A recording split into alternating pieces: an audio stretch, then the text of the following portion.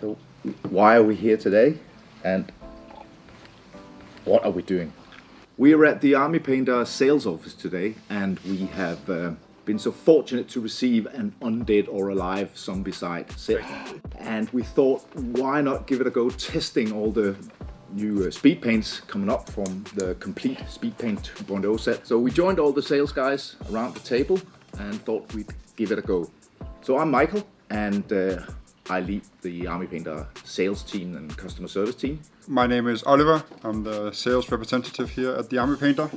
Thomas, you're not from the sales team, are you? Today I am. Why are you here? I snuck in. They said no, and then you came around anyway. Yeah, it's fine. Then I came anyway. You needed a ride. I'm sure everyone is glad to have you here. Yeah. I'm on the fence. I'm Heidi and I'm in sales and customer service here at the Army Painter.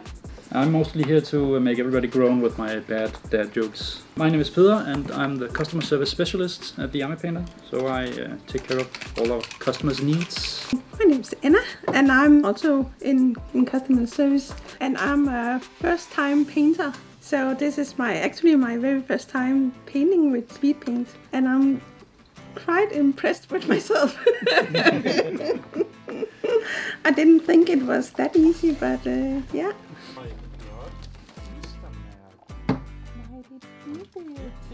Så skal vi lukke os bruge Havling Sande.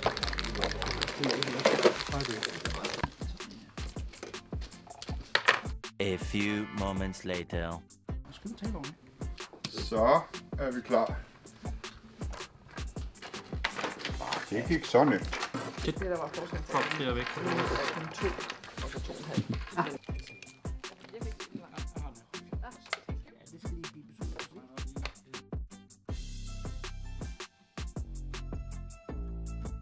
So far the plan is I decided to paint him, and he's kind of a little gruff, maybe sort of bartenderish guy. White sleeves. Blinding light. Næsten lige så hvid som min overarm. And a leather vest of some sort, maybe reddish. Ikke en rigtig rød, den rigtige rød. Slaughter red. Nice cold red. It's always nice to go hunting zombies in red clothes. Don't need to wash them. And he's a little grizzled, so he'll get some grey hair, and that's about the plan as it currently formed. Meget bedre end den jeansfarve, som Thomas havde. At the Army Painter, we started doing Zombicide sets way back when Zombicide was first released.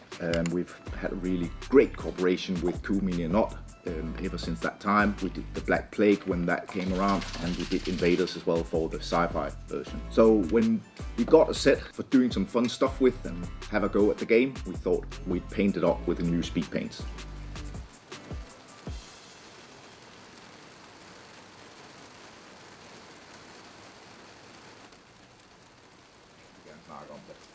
Den fik bare drejet det tilbage på tysk.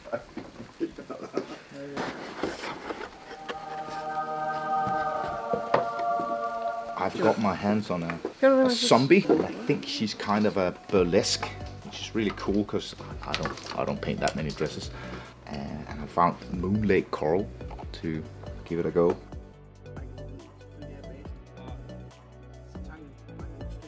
Light grayish green.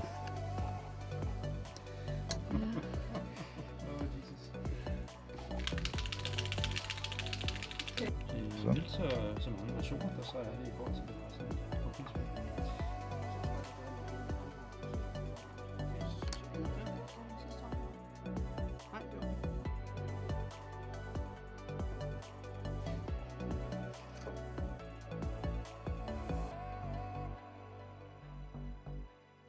So, that was that.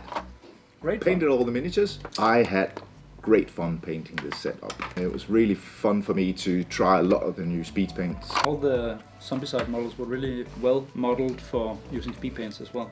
That's a match made in heaven. Yeah. Speedpaint and Zombicide. What is it? 3:15 in the afternoon. We are all done and ready to, well, I guess watch a video, learn the rules, get gaming. Yep.